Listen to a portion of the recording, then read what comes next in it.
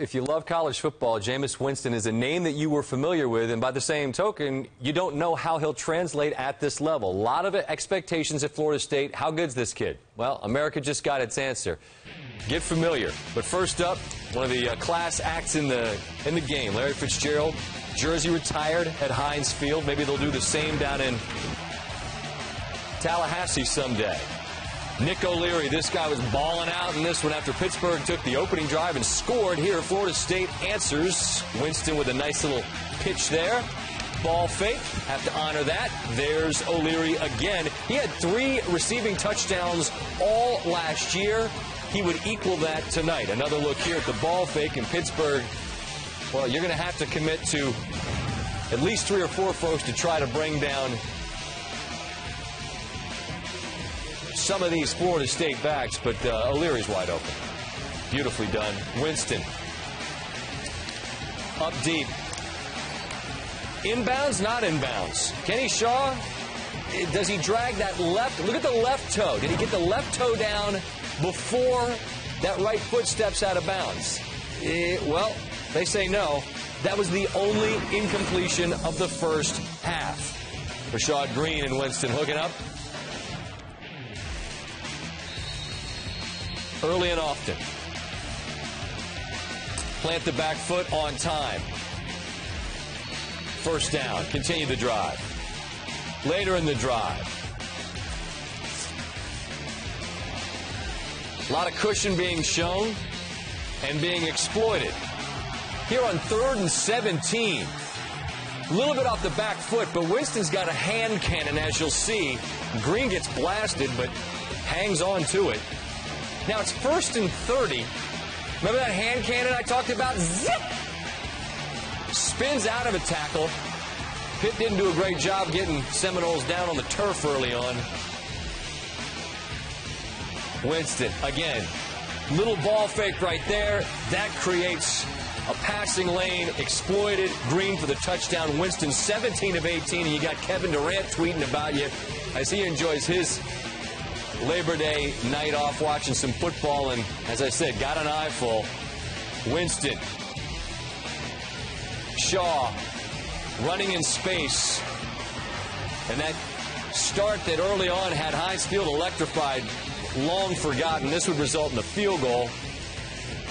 Kelvin Benjamin joins the highlight. All day to throw. And again, you get an idea about the arm strength. Jesse Palmer will be joining us here in a bit. I'm sure he'll have something to say about what we see out of this young man's arm. And again, this is his first game. Another on-time dime to Green.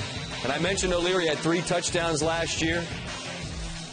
He's got 3 touchdowns tonight. That catch extends the drive. Ball fake. Wide open. Too easy. Winston goes 25 of 27, 356 yards, 4 touchdowns. He ran one as well.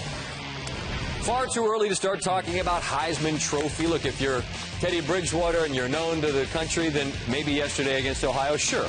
But this is his first game. But you play for the right team, you're going to have some big games. And again, if this was the first time that you've seen him, get familiar. And O'Leary, who was one of the top tight end recruits coming out of high school, shows you why. Pretty impressive performance for Florida State. Back now to Pittsburgh and the men that called it, led by Reese Davis. Reese? Not Chris Winkie, not Charlie Ward, not Peter Tom Willis that ever had a better first start as a Florida State quarterback than what we witnessed from Jameis Winston against Pittsburgh. I've never seen so much hype surrounding a freshman quarterback. It was virtually impossible to live up to that tonight. It is only one game, but that's about as good as a performance as you could have asked for from a freshman making his first start on the road. And the man of the hour is standing by with Samantha Ponder.